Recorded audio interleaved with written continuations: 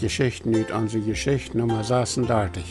Ditmaal nog meer van wat op dem Südeng van de Manitoba-Kolonie in Chihuahua en de aanvangsjaren met dem velen Grasland gedaan worden is, en dan van wo dit land toch met de tijd besiedeld worden is en zo verder. We hadden laatst mal davon geredet, dat op dem Südeng van de Mennoniten ihrem Manitoba-Kolonie land en Chihuahua viele jaren wieder nichts gedaan worden weer, was dat de gemeente daar eine Einrichtung had voor Kolonisten, dat zij Jungvee daar haben en werden laten können. Dat heet, buiten dat daar Kleiveld, weer daar bloos nog deze Einrichtung, wat ik geloof 1938. Ik dacht immer, dat de Darpa Silberveld nummer 26, Kronskort nummer 27 en Weidenveld nummer 28 weer in 1939 angemeten worden en de eerste families werden door in diesem Jahr angesiedelt. Aber Peter Jeschicht sind hier in Crocus Village in Winkler, Manitoba, meine Nobers. En Peter denkt, zijn familie, de Johan Kittler, familie is 1938 al, nadat niet aangeleide daar Weidenveld aangetrokken. En Peter Jeschicht zegt, de ene springbarm wonen op de gemeente Einrichtung voor kolonistentum, Jungvee en Schoop door Weiden loten, der is krijgt op ihrem huiskaal opgekomen. En we reden ook al daarvan, dat er bij de gemeente Einrichtung eine tijd lang een soldaat geweest was, wanneer daar bij Charles Fries en Peter Kloses gewoond had, om ihn dort te beschützen. Der Soldat ist wahrscheinlich einer von den Soldaten gewesen, wanneer die Landesregierung 1936 op de Mennoniten ihre Kolonien angestellt hat, um die Kolonisten dort zu beschützen. Von dem Soldatenschutz für die Mennoniten hat wir allmal was gesagt. Peter Friesen vertelt noch manches andere von seinen und die anderen Jungs ihre Belebnisse auf die Wiedegras stappen. Ich will aber nicht noch mehr davon weitergeben. Was ich davon gesagt habe, das ist vielleicht genug, um uns eine Vorstellung merken, von wo junge Jungs auch auf die Wiedegras stappen, wenn sie da so allein wären, viel Spaß haben können. Und auch von wo diese Familie dort damals gewohnt hat, wenn sie dort so allein auf de Wiedegrasland stappen woonden. En ik glaube, dit geeft uns auch al eine Idee von, wo die mennonitische Pioniere versucht haben, Gebrauch zu merken von ihrem vielen Grasland auf dem Südeng von ihrem Siedlungsland, wo man so viele Jahre dacht, dass er keine Waterbarms zu merken gehen würden. Ja, die Hauptursachen, wo wir in dort wenigstens 16 Jahre diet, was auf diesem Teil von der Manitoba-Kolonie Darpa angelegt und besiedelt worden, das wären diese. Erstens hat dort vor vielen Jahren den Namen, dass man an diese ganze Jahren keine Waterbarms wird merken können. Und man dachte, dass die wenigen Waterqualen, waren das damals auch noch sehr gute Waterqualen oder Springbarms wären, doch lang nicht genug Wasser liefern würden für alle Ansiedler, wenn man auf diesem Land wo Darpa anleihen und besiedeln wollen. Und zweitens wären die meisten Kolonisten in Chihuahua bis an die letzte Hälfte 1930er Jahren auch viel zu arm, um die Darpa anzuleihen. Und drittens, wenn Mennoniten in den 1930er Jahren Land schöpfen wollen von der Darpa, dann kann man dort auch für viel weniger Geld schöpfen von der Zuluaga-Familie, als die Gemeinde ihr Land 1921 gekostet hat. Wir sehen uns zum Beispiel einmal, dass das Saucito-Land 1936 für 5 Pesos den Acker gekauft worden war. Und ich glaube, das Land für die Darpa Springfeld, Blomstein und Rüdnerweid wird auch all etliche Jahre vor 1936 auch für 5 Pesos den Acker gekauft. In den Anfangsjahren fehlt das auch noch gar nicht an das Land zum Ackern und Besiedeln.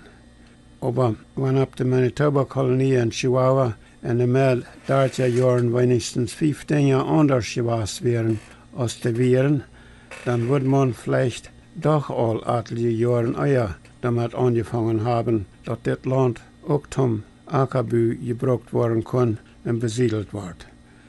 Dann fehlen die dort dann all weiter sehr neidig an mehr Siedlungsland für junge Familien. Das heißt, da wären allweil viele landlose junge Lied.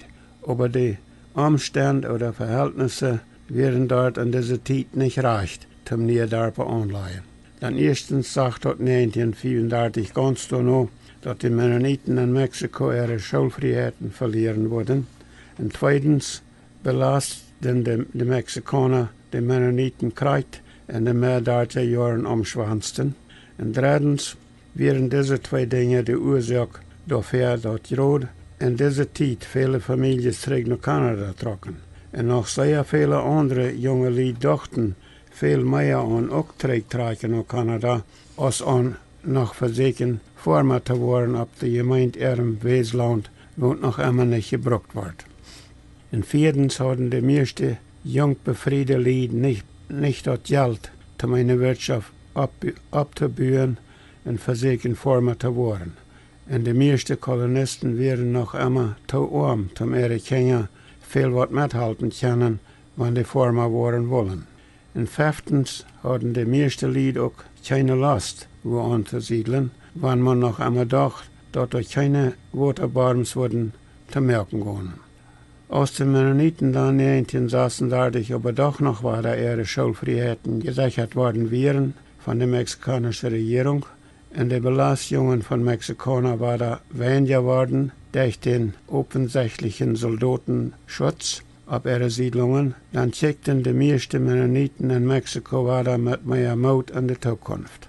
Ihre finanzielle Lage fing sich in den letzten Jahren an zu verbessern durch ihre Käsefabriken, wo eine regelmäßige Einnahme anbrachten. Und all die Getreidepreise verbesserten sich, besonders der Schabelpreis. Und dann dachten wenigstens zeitweilig war da weniger junge Leute an, zurück nach Kanada tragen. Und dabei fängt man bald stark daran zu denken, dass man auf dem vielen Grasland, wo für meist 20 Jahre größtenteils sehr unproduktiv durchgelegen hat, vielleicht doch soll darüber anleihen und die landlose Familien Gelegenheit geben, da oben zu wirtschaften. In den Jahren von 1935 bis 1937 hatten die Vorsteher dort in Mexiko Überdruck gehabt, damit, dass die meisten Kolonisten dort sehr unruhig und ungeduldig waren. Viele Eltern dachten an wieder nichts, als bloß noch Antrag nach Kanada tragen. Dann die damalige sozialistisch denkende Landespräsident Lázaro Cárdenas hatte im Vernehmen, allen Religionsunrecht uit alle Schulen im Land rauszutreiben. In tegelijkertijd fangen mexikanische Banditen an, die Mennoniten immer noch stärker zu bestehlen und belasten. Aber wenn die Mennoniten dort in dieser Zeit auch in eine sehr bedrängte Lage wären, dabei befrieden sich ihre verleibten jungen Menschen doch. Das gibt doch jeder Jahr viele Kasten. Gibt immer noch mehr junge Leute, die auch jeden einen Weg finden wollen, um ihren eigenen Haushalt anzurichten und ihren Lebensunterhalt irgendwo selbst zu verdienen. Aber meistens mussten die Jungbefriede in diesen Jahren 1, 2 oder mehr Jahren bei den Eltern auf ihrem Hof wohnen und irgendwo ihren Lebensunterhalt verdienen. Das Formen waren muss bei an auf die sogenannte lange Bank geschoben worden.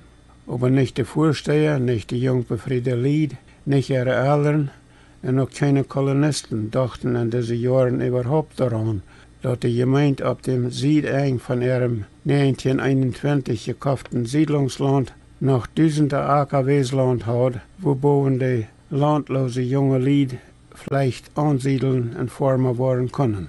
Aber dann, von 1937 an, als die Vorsteher der meisten Mennoniten in Chihuahua waren in Bett Motja geworden wären, dann fangen die meisten Mennoniten noch weiter an zu hoffen, dass Verein in Mexiko vielleicht doch eine Zukunft sein kann. Sodass sich von 1937 an weiter mehr junge Leute bei den Vorsteher anfangen, wo nur eine Gelegenheit sagten, ab ganze Tollungsbedingungen zu Land zu kommen, um Formen worden können. Und dann fangen Vorsteher und Kolonisten doch noch weiter an, daran zu denken, auf der Gemeinde ihre große Großstapen hängende Bohnen, so als man dort damals nannt, vielleicht doch mal soll ein Darpe angemeten und dann das Land auf leichte Tollungsbedingungen und so eine Lied verkaufen, wo ne wellig wären, da boven anzusiedeln. Man wisst, dort nicht all ihre landlose Lied würden wellig sein, dort zu versichern, auf dort Formwirtschaft driven ab diesem, was so weit immer aus ein waterarmes Land uitgepriest worden wäre, wird möglich sein. Aber man redet immer mehr davon, dass doch auch die Bauern in so eine Dorpe aus Gnodenfeld, Gnodentol, Talbach und Kleefeld noch immer mal ganz einzelne Waterbarms haben und dass man da doch all wirtschaften kann ohne gestade Waterbarms.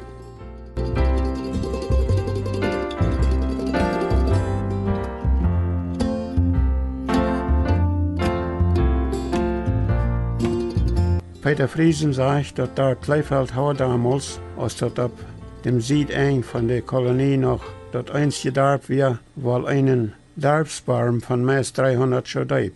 Aber die leben lang nicht genug Wasser für viele Menschen in ihrem Dorf. Viel Wasser muss noch einmal von den sogenannten Rieferbarms oder Springbarms geholt werden.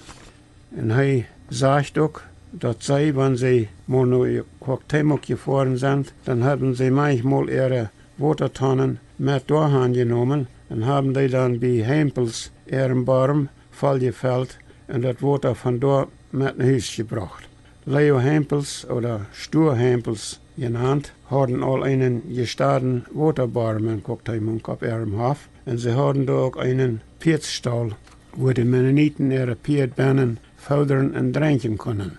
Und für Bezahlung können Mennoniten von dort auch Wasser mit nach Haus nehmen. Vor vielen Jahren gibt es in Chihuahua die Mennoniten mal kleine, von Halt selbst abgebastelte Barmsteigmaschinen.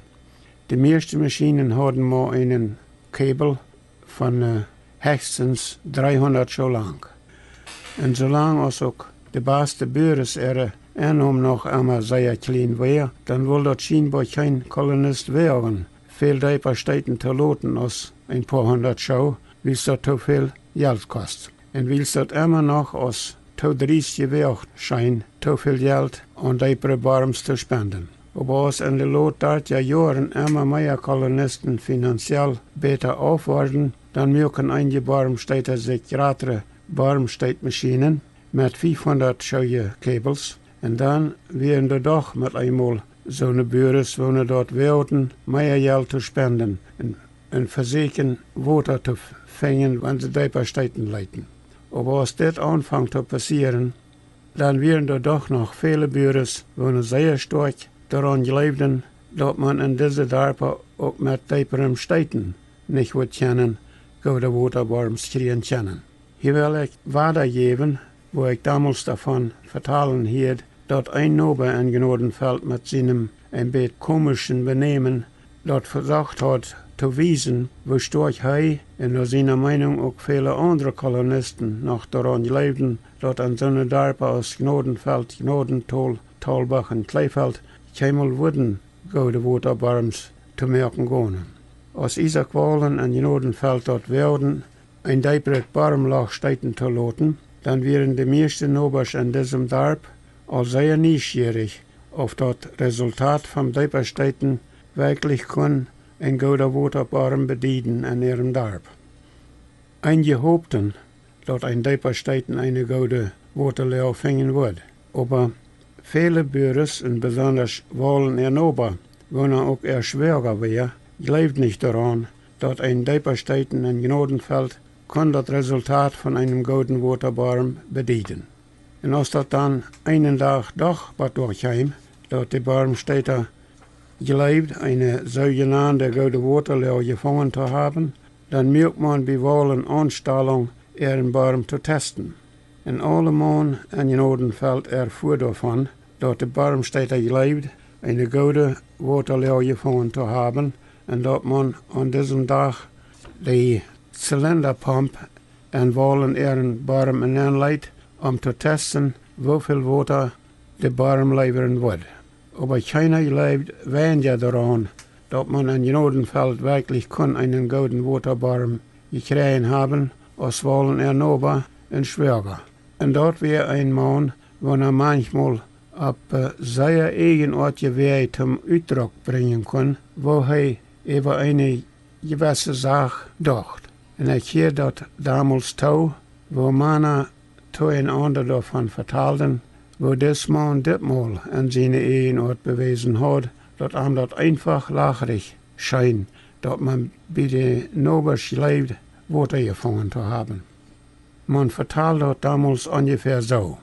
Als man Reitmilch wollen ihren Baum zu testen, dann krempelt über am Rampel sich seine Wechsellampen hoch ab und ging sich immer weiter so ab dem Eng von seinem Stall anstellen und checkt dahin, wo man bei wollen Reitmilch zum Wasser pumpen.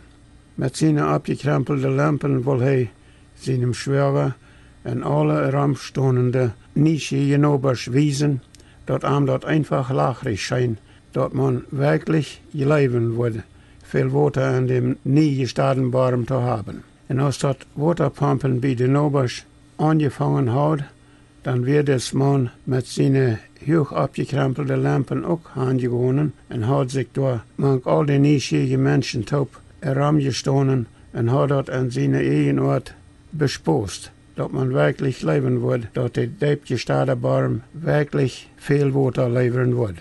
Mit ein Ortje Uitdruck geben von nicht daran gelegen, dass man in Genodenfeld einen guten Waterbaum merken kann, der ist damals nur diesem Mann seine Ort wohl übertrieben worden. Aber das gibt dort damals noch sehr viele Menschen, die da noch einmal gelebt haben, dass das Resultat von dieser Städten nicht wirklich gute Waterbaum sein kann.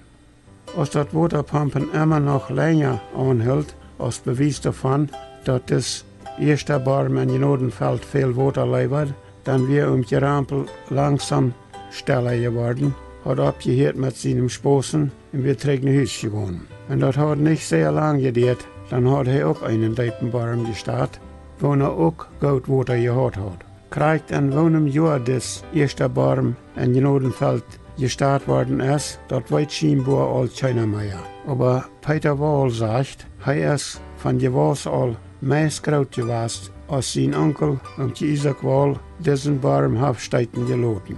Und danach kann das ganz anfangs 1940er Jahren gewesen sein.